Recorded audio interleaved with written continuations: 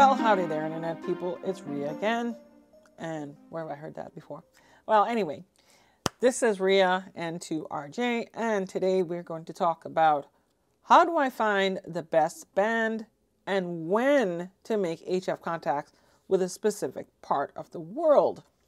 Now, this is something that I saw on social media, and I've kind of like figured, you know what, let me do a video about it.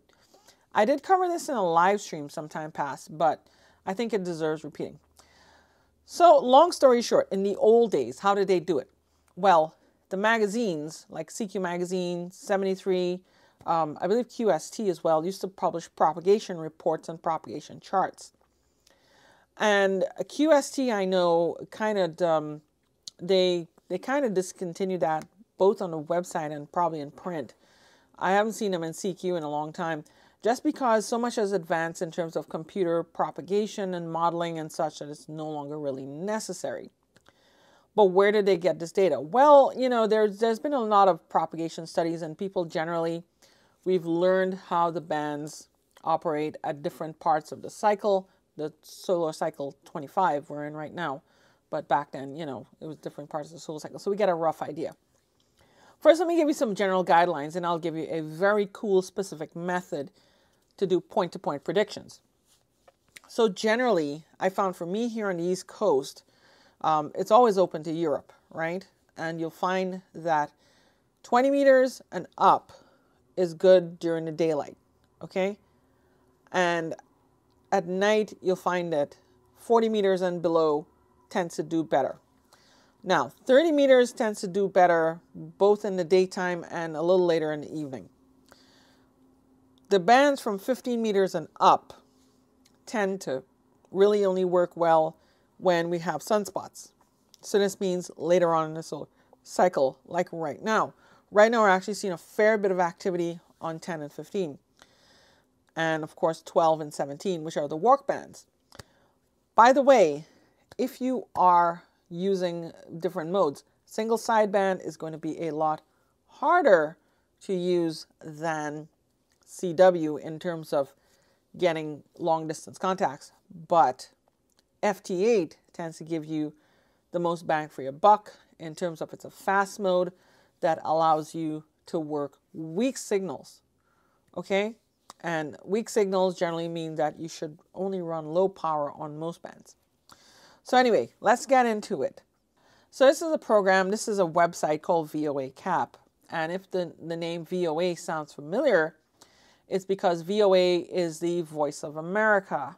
And the Voice of America is the United States government-owned international broadcaster. Of course, they do a lot less shortwave broadcasting now than they did back in the day, but they've had some pretty extensive infrastructure for shortwave broadcasting. As such, they actually developed software from the NTIA, the National Telecommunications Information Administration, which actually handles frequencies for the government. Now, the FCC doesn't handle the frequencies for the government. The NTIA does. And the Voice of America was the beneficiary of that, right? So, Jari, I don't know how to pronounce his name, Perkiomaki, OH6BG, OG6G developed this website. And of course, since the VOA is government run, everything that they publish is in the public domain. Oh yes, every work of the federal government produced by a government, produced by a federal government employee, while in the usual course of their duties, not their private personal life, is in the public domain. So this means things like, you know, papers that the government writes, photographs that they take, all that's public domain, okay? And all this useful study data. So here you see on this website, they have a number of different options. They have point-to-point predictions, which will give you like a, you know, when is best to work. You have coverage area maps for HF and 11 meters if you're into that stuff, okay? They have propagation planners, which similarly represent what you used to see in the magazine.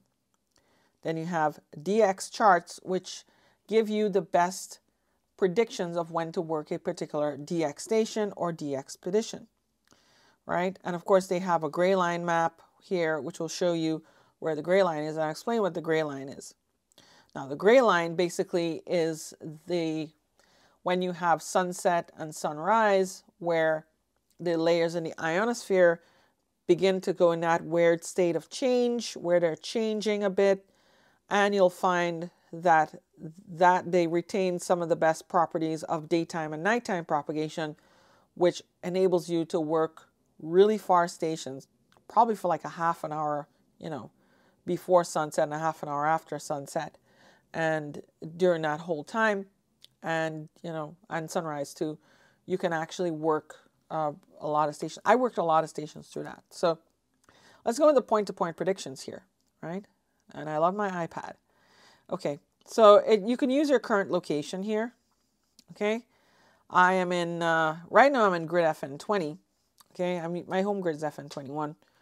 And it tells you lat and long and set your receive QTH. So let's say we're trying to work, let's choose an easy one. Let's say we're trying to work England, okay? Because I have friends in England, and then it's a Gulf. Let's say I'm working friends in London, okay? And then I set that, right? And then it will, I could get band by band, best frequency. So let's do a band by band. It shows you the best bands, right? It computes. And here you see, like, you have a whole bunch of frequency, you have a whole bunch of band charts. Now you notice and the times in UTC here, you have from 01 UTC all the way up to 2400 UTC, which is basically midnight to midnight. So you have the lower bands, 80, 60, 40, 30, and you have a little bit of 20 from 0100. And then you go along here, and then you go like 80809. 20 starts to pick up around 0900, which is about, I would say, 5 o'clock a.m. here. And then it goes up significantly. And then you notice that throughout the day here, the best times to work are really like around 1400 UTC. And then, but you have a really wide expanse of time here between like 12, 13, 14 to 1800, and then it starts to drop off. You notice the higher bands now are getting active, like 15, okay? And then 12 might peak out a little bit. Of course, it doesn't really tell you about 10 meters because 10 meters is so unpredictable. That'll happen in the later part of the cycle. This is short path. So basically you have two paths for the radio wave. You have where you go the short path going across the Earth's curvature, or you beam the other direction and it goes all the way around the Earth the other direction. That's long path. See, long path's a little more sparse, but long path could be better for some stations that are difficult, especially faraway places. You have the reliability, right, of the circuit at various times. So they call it circuit because it's like your old telecom terms. But you have the reliability. So you start here, let's say 60 meters or 80 meters, which is blue. 80 meters is blue, right? 80 meters is reliable. Let's say from about 0100, and then it goes straight down at 0900. Then you notice 20 meters starts to pick up at 0800, and it goes all the way, and then it basically goes all day. The S meter, exactly what sort of S meter readings you can get at various times, right? And they have a whole bunch of other charts. The MUF, maximum usable frequency, right? And short path, long path. So you have the long path predictions below here. Now let's see what we try to plug in another, and you can zoom in too. Let me try to plug in another thing here. Yeah, what's my location again? Okay, let's say I want to do the best frequency, right? So the best frequency, and it tells you exactly, and these are kind of like the propagation charts you used to see in the magazines as well. You know, it tells you the time in UTC, the best operating frequencies, and it tells you, you know, you could go 20 meters, you know, at 0100, and then you go, yeah, so, you know. Right, okay, so let's go back here now, And let me try a different part of the world. It's a little tough here with this. Go back here. Okay, VOCAP online, right? And I have to go back here, VOCAP, boacap.com. I select my TXQTH again, FN20. And I select my receive QTH. So let's do some a little harder. Let's try to, you know, if ever North Korea came on the air, I would want to know when to work them, okay? Well, that's probably never going to happen unless something major happens. So let's, you know, band by band, right? You see it's a lot more sparse here, right? So I look at the short path, okay? And 20 meters is kind of open. The best time, I guess, is like 0,700 on 20 meters, you know, and 1000. And then beyond that, it gets, you know, iffy. But long path, if you look at long path, so because Asia is so far away, you notice that there's a lot more opportunities on long path, right? And that's because, you know, you'll have areas of ionization that that are passed through the long path that provide a better path for the signal. So yeah, you know, sometimes you work the long path and you really have to know and figure out, you know, that, well, you know what, long path might be better at certain times, okay? Now, they do have other things. I want to show you the, they have the coverage area maps. This is something cool. This tells you exactly when, you know, so let's say I'm at, well, I'm here in FN20, and then let me see here now. Let me go somewhere interesting. Let me go to Kuwait, because I work Kuwait on every band, actually. And then I see here. Okay. Let's see now. Coverage, is there a best frequency signal, SNR, PD, total? Oh, low battery. Okay.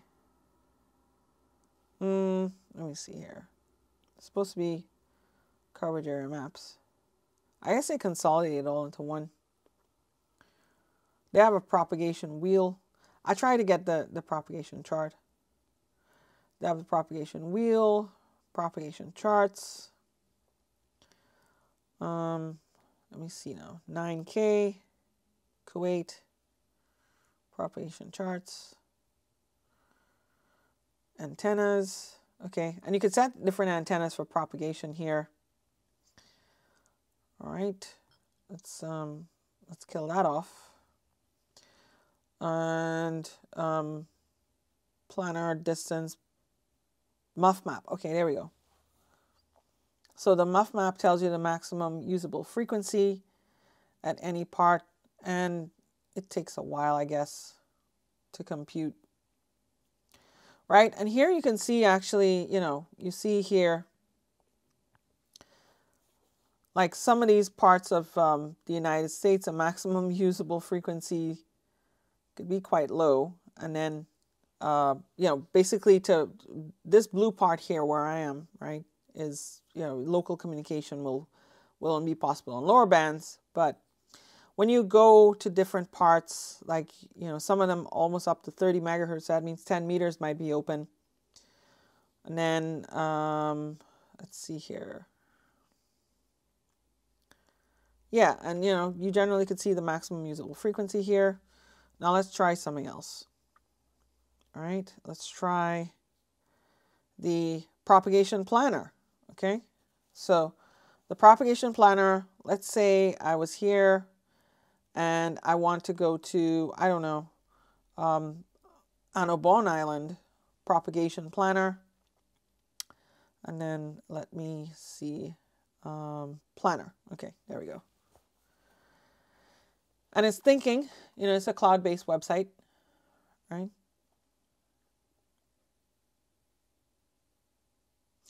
And, you know, you can see zones with walk bands. Okay.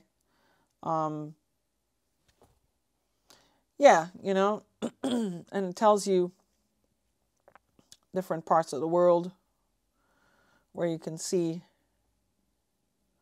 right? So you can actually see like to different parts of the world, like, you know, to Alaska, to Newfoundland.